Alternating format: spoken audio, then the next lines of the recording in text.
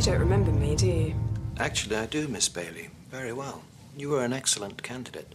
But at the time, it was felt by some of the recruitment panel that you were overly self-interested and potentially arrogant. Ouch. How have the intervening years been? Well, I suppose I've been proving the panel right, mostly. Making large amounts of money in the private sector.